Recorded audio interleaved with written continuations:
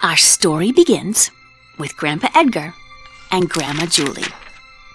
You might not believe this, but Grandpa Edgar used to be the world's greatest adventurer. Grandma Julie would beg to differ. She was also an adventurer. Edgar would often brush away vines or open doors thought to be undisturbed for generations, only to find Julie was already there, having lunch. They competed like this on adventure after adventure. On one adventure, Julie beat Edgar to the top of a long-lost pyramid. But the treasure she found was an engagement ring. The two of them semi-retired to start a family, and they continued starting that family until they had 42 children. One day, Mom and Dad gave Maxwell and me two amazing gifts.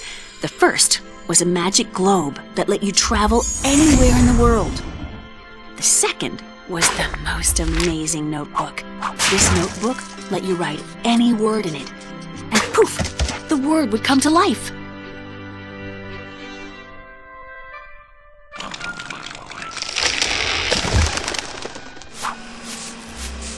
Our parents were worried about us turning out to be spoiled little brats, so they sent us out to face the challenges of the outside world.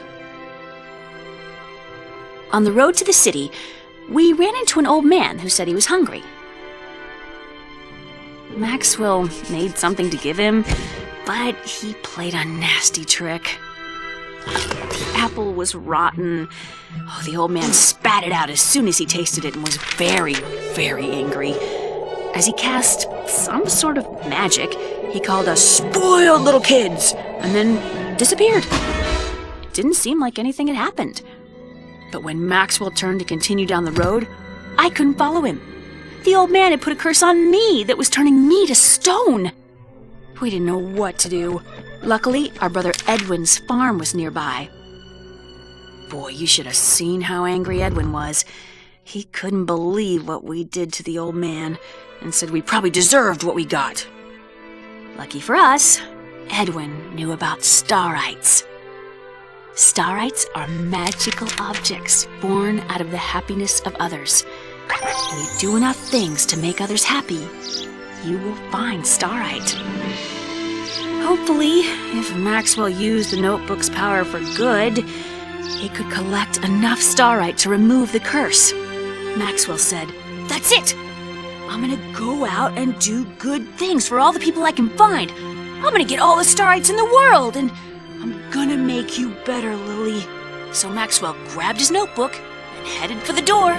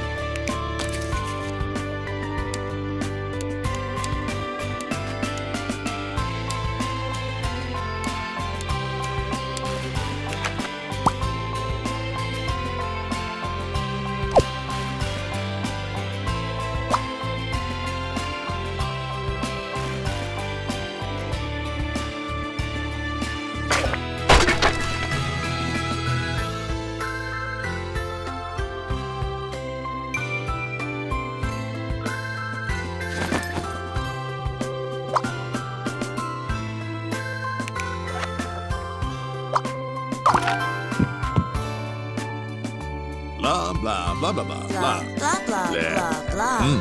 Aha.